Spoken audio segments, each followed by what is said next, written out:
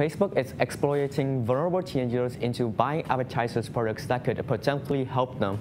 According to Forbes, the document specifies that emotional states Facebook is interested in helping advertisers pinpoint stress, insecurity, and overwhelm. This means that Facebook can use this as an advantage to manipulate teens' feeds for their youth marketing to increase their brands. Let's say, for example, that a teen is worried about their acne and have been harassed at school by other kids because of his or her condition, causing their self-esteem to drop.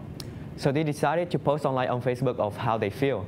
Facebook can use this to track their posts based on the system, so they advertise an instant cure for acne in a day. So the teen who reads this advertisement might feel curious and end up wanting to buy that product.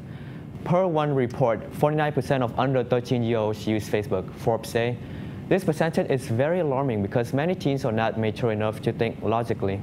So when an interesting advertisement pops up that says they can fix a teen's problem by using this product, teens will easily be attracted to the brands. What do you think about Facebook targeting teens? I'm Khanh. Back to you, anchors.